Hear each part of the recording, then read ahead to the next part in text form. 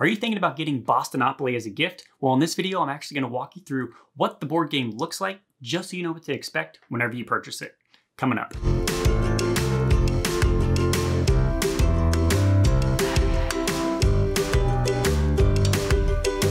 Hey everybody, welcome to the Boston Terrier Society YouTube channel. Consider subscribing if you're someone who wants to learn more about the breed, learn what it's like to be an owner, hear expert interviews, as well as connect with other Boston Terrier lovers just like yourself. I'm Donnie Gardner, the founder of BostonTerrierSociety.com, and over there is Bella, my Boston of over 10 years, and I swear she does move from that spot, but she always likes to nap whenever I'm doing these videos. So today what I wanted to do is actually give you kind of a review style of what you can expect if you purchase Boston Opoly. I've seen this pop up all over the internet, especially whenever it's around Christmas time, and I decided to go ahead and get it myself just to see what the thing looks like and give you guys an honest review of what you can expect. So I really want to cover 7 different things, kind of walking through the different pieces, and then wrapping up on the 7th thing as far as what I actually get this as a gift. The very first thing I want to cover is the board itself. Now, with this board, it is very similar to Monopoly, obviously, Boston Terrier Opoly, right? The only difference is the properties are Boston Terriers themselves, and pretty much has the same setup. As far as the board itself, the only thing that was kind of a hiccup, whenever I got it out of the package, it was kind of ripped in the center. I'm sure this is just kind of like an isolated incident, because I went to Amazon to check the reviews there to see if anybody had the same issues. They hadn't, so I am going to ask for a new one from the company and see how that goes. But anyways, it's set up just like the actual Monopoly, with each piece being a different Boston Terrier. And so that is what the board looks like. It is different from what's on the picture. If you go to Amazon, it looks more of an orange color, and that's not the case. This is what the actual board looks like. So I hope that does help you guys whenever you're purchasing it. All right, the second thing I want to cover are the actual pieces. These are the pieces that you're going to be whenever you're playing the game, and there are 6 of them. And once again, this is one of those things whenever you see it on Amazon, it's actually different from what you receive. They are metal pieces. I personally like that. But the pieces are, you have Spike, which is a little water bowl here. You have a fire hydrant. The next one you have is a mailman. It's kind of funny, but it's a giant flea. A big T-bone for eating. And the very last piece is a scared cat. So I was kind of surprised that there was no Boston Terrier for the pieces. It's those 6 pieces. So if you're okay with that, I mean, I have no issues with it. I think it was great. Some people had complained about it just because it did look different on the box. So expect that whenever you're getting this board. The third thing that I want to cover are the actual property pieces themselves. So just like in Monopoly, you know, you have the houses and the hotels. So for this game, the houses are actually dog toys. So you can see that it's a little plastic square. And then whenever you have 4 of these dog toys, then you can upgrade to the big dog bone, which is this big plastic piece here.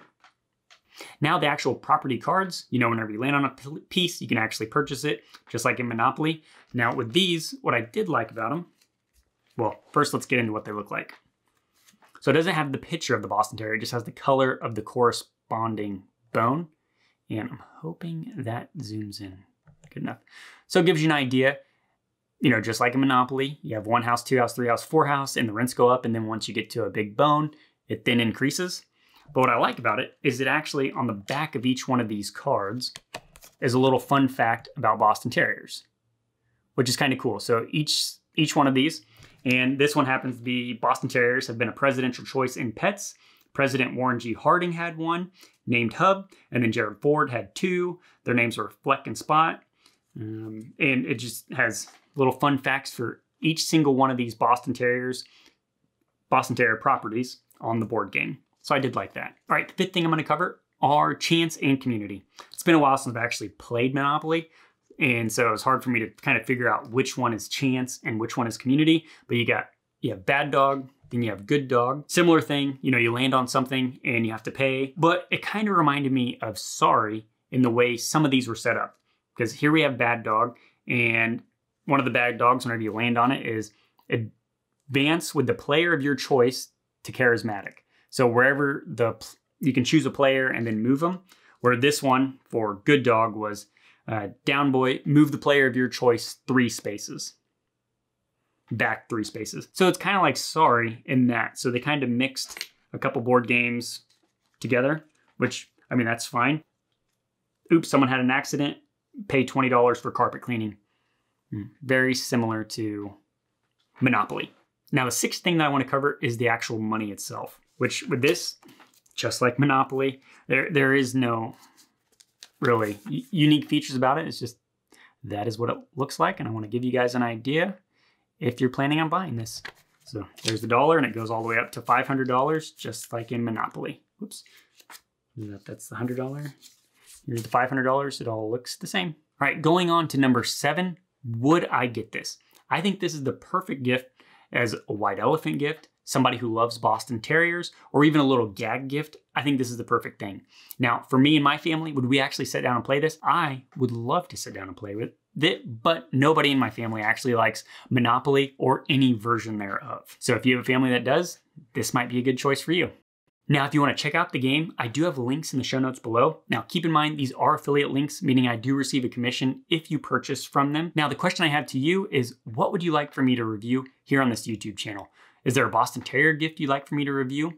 Or maybe there's a certain product that you'd like for me to review? Put in the comments below, and I'd love to see how I can help you guys out. Now, if you want to learn more about Boston Terriers, definitely check out this video, 10 Things Boston Terriers Hate. I actually interviewed my Boston Terrier Society community, and they gave me feedback on what their Boston Terriers hate, and I compiled a list of it. Or you can check out one of my latest videos here. Otherwise, until next time, life is better with a Boston. Right, Sleepy Bella?